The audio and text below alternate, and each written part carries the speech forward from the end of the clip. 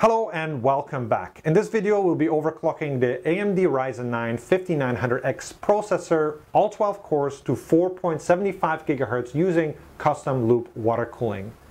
The Ryzen 9 5900X is the second to top part in AMD's new Ryzen 5000 series processor family, powered by the new Zen 3 microarchitecture codenamed Vermeer. Vermeer microarchitecture is similar to the previous generations and is also powered by a 7nm process node. The main benefits can be found in the significantly increased performance per clock and increased frequencies at a similar power level. The CPU is still chiplet based and features the same I/O die as the previous generations. The Ryzen 9 5900X offers 12 cores and 24 threads with a listed base frequency of 3.7 GHz and a boost frequency up to 4.8 GHz. It is rated at 105 watt TDP and should retail at an MSRP of $550. The CPU should be available from November 5. In this video we'll be looking at the basic steps required to get your CPU all the way to 4.75 GHz. We'll dig into 4 different overclocking strategies. First, we'll simply enable AMD's most aggressive performance configuration through Precision Boost Overdrive. Second, we'll push the CPU to its maximum Prime 95 with AVX stable configuration. Thirdly, we'll push the CPU even further to our all-core maximum stable configuration. And lastly, we'll do some DOS overclocking.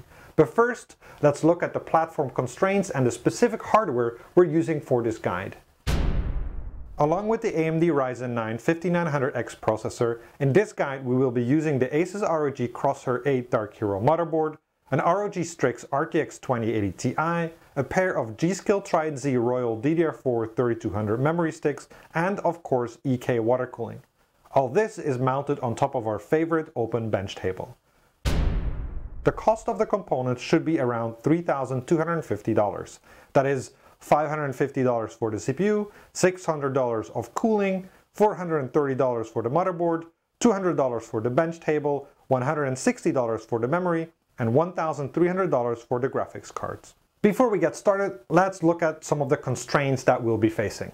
A Ryzen 5000 CPU consists of a couple of parts. Each CPU has multiple chiplets. A chiplet is a die with specific functions such as CPU cores, I/O hub, memory controller, and so on.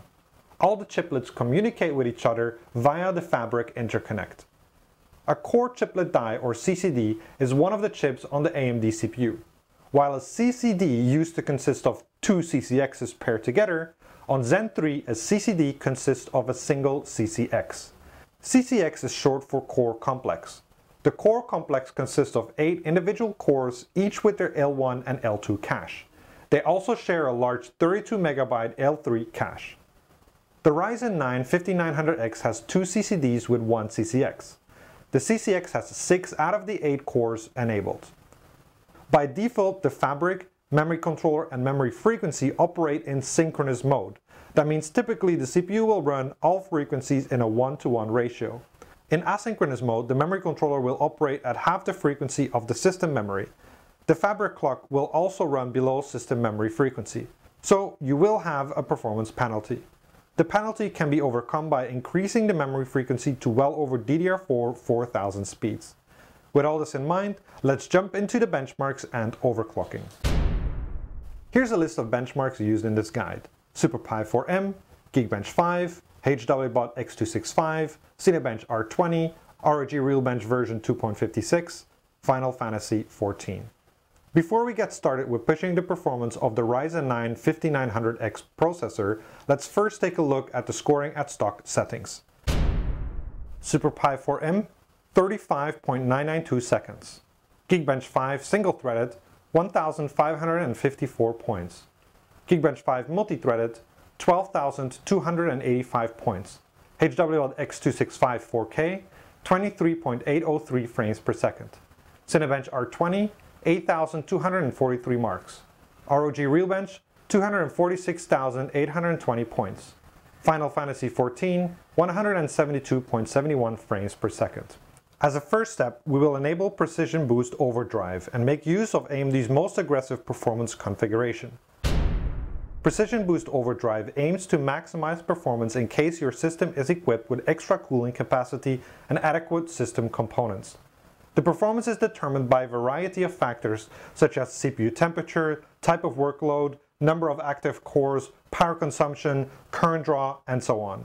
When the processor has additional headroom, Precision Boost Overdrive will automatically raise frequencies. Upon entering the BIOS, navigate to the Extreme Tweaker menu. Scroll down to Precision Boost Overdrive submenu and enable Precision Boost Overdrive. We reran the benchmarks and checked the performance increase compared to default operation. During the boost, we can regularly see the single-threaded frequency boost to 4.9 GHz and the multi-threaded frequency boost to 4.4 GHz. With PBO enabled, the maximum frequency achieved during the toughest of all workloads, Prime 95 small FFT with AVX enabled, increases from 3.8 GHz to 4.45 GHz. Let's start manually overclocking. In addition to overclocking the CPU frequency to 4.55 GHz, we also overclock the fabric and memory controller to 1.8 GHz. We also manually increase the memory frequency to DDR4 3600 and set the memory timings. This is also the highest Prime 95 small FFT with AVX stable configuration. Upon entering the BIOS, navigate to the Extreme Tweaker menu. Set AI Overclock Tuner to manual. Set memory frequency to DDR4 3600. Set fabric clock frequency to 1800 MHz. Set CPU core ratio to 45.50x. Set CPU core voltage to manual. Set CPU core voltage override to 1.3 volts. Enter the DRAM timing control submenu. Set DRAM timings to 16, 16, 16, 16, 36. Leave the DRAM timing control submenu. Set DRAM voltage to 1.4 volts. Then save and exit the BIOS. We reran the benchmarks and checked the performance increase compared to default operation. We can notice a couple of things. First, just like with the previous generation of Ryzen CPUs, we lose performance against default settings in single-threaded light workloads. The reason is that by default, the frequency would boost to 4.8 or 4.9 GHz, whereas a manual overclock, well, limits us to 4.55 GHz. Second, we can see a positive impact of the additional performance from overclocking the fabric and memory. This helps overcome some of the deficit we see from the lower than default boost CPU frequency. Third, in multi-thread applications, we see the performance increase of the additional CPU frequency amplified with the raised fabric and memory clock.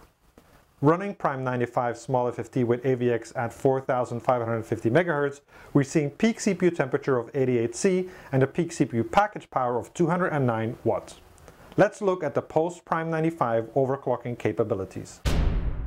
If we ignore Prime 95, we can further increase the CPU frequency to 4.75 GHz while maintaining the same fabric and memory clock frequencies. Upon entering the BIOS, navigate to the Extreme Tweaker menu. Set AI Overclock Tuner to manual. Set memory frequency to DDR4 3600. Set F-clock frequency to 1800 MHz.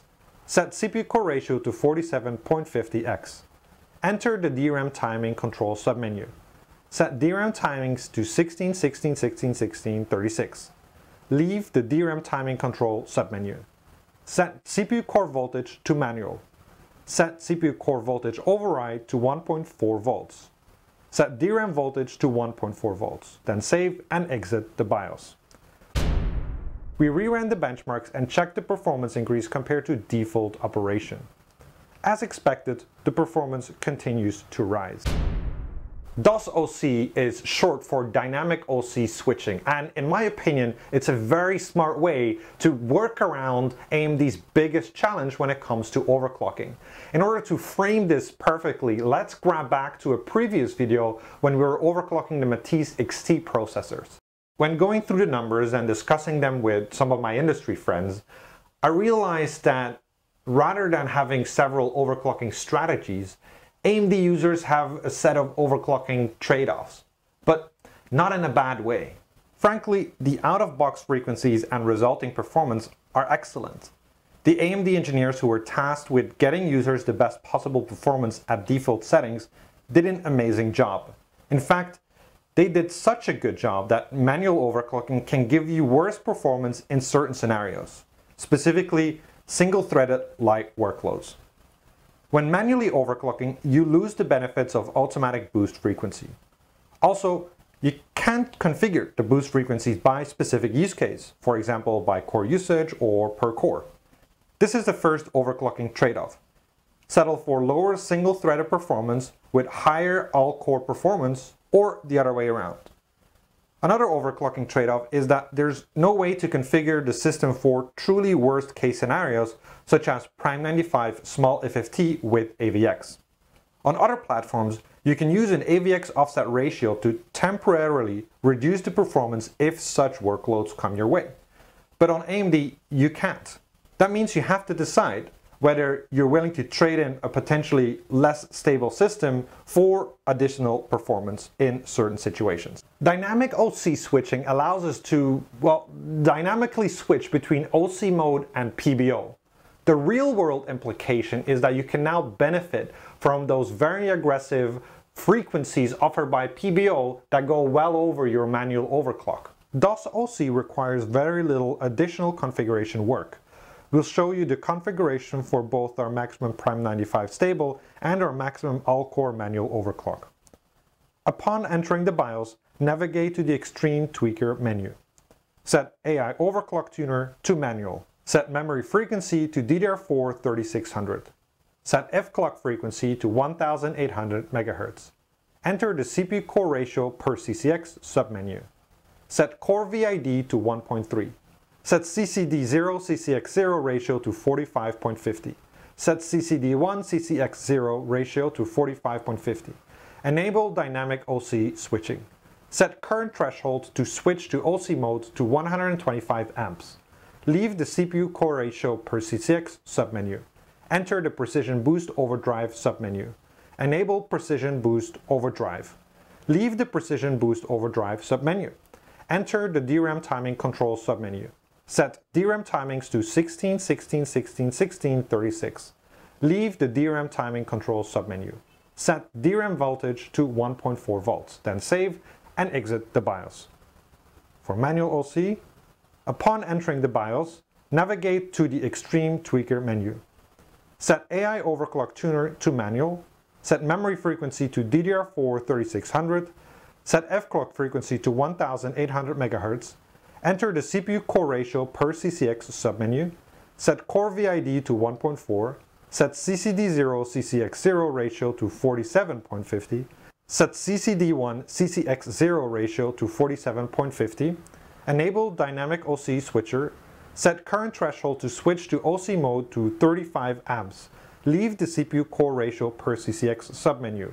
Enter the Precision Boost Overdrive submenu. Enable Precision Boost Overdrive. Leave the Precision Boost Overdrive submenu. Enter the DRAM timings control submenu.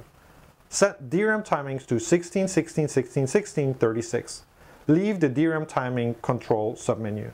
Set DRAM voltage to 1.4 volts. Then save and exit the BIOS. Before we get to the performance comparison, I want to have a quick word on the current threshold value.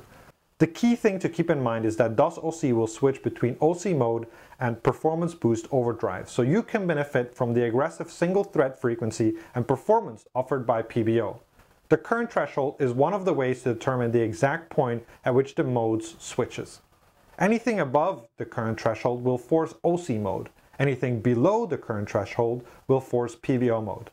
The exact trigger point will depend on your CPU, your motherboard, your cooling, and your system. One way of identifying the right trigger point is to check the CPU current during a benchmark workload. I'll give you an example. First, make sure the system is set to default settings with Precision Boost Overdrive enabled. Then go into the operating system and load Hardware Info and Prime 95 without AVX. Gradually increase the amount of Prime 95 threads until you see the operating frequency drop below your desired manual overclock. When this happens, check the CPU current in Hardware Info, and this is the value you can use to configure DOS OC. As a rule of thumb, you should expect a high manual overclock to have a low current threshold and vice versa. We reran the benchmarks and checked the performance increase compared to default operation at both our maximum Prime 95 stable and our maximum all-core manual overclocks. Comparing the performance gains with and without DOS OC, we can see that with DOS OC enabled, we're able to squeeze a little bit more performance. Alright, let's wrap this up. To be honest, I was quite pleasantly surprised by both the performance increase as well as the overclocking headroom of the Ryzen 5000 series processor. I think those two elements combined make this quite a compelling product for enthusiasts. On the overclocking side, there's not really that much difference, meaning that the same challenges that existed on the Zen 1 and the Zen 2 processors still exist on the Zen 3 processors as well. Mainly, if you're tuning for a worst case scenario like Prime 95 with AVX, then you're going to be losing a lot of single-threaded performance. The biggest thumbs up for me goes to the ASUS engineers for implementing DOS OC. DOS OC basically allows you to benefit from the really aggressive PBO frequencies in light workloads while also benefiting from the hard work that you put into manual tuning. Alright, that's it for this video. If you have any questions or comments, feel free to drop them in the comment section below. If you liked it, you know what to do, and till the next time.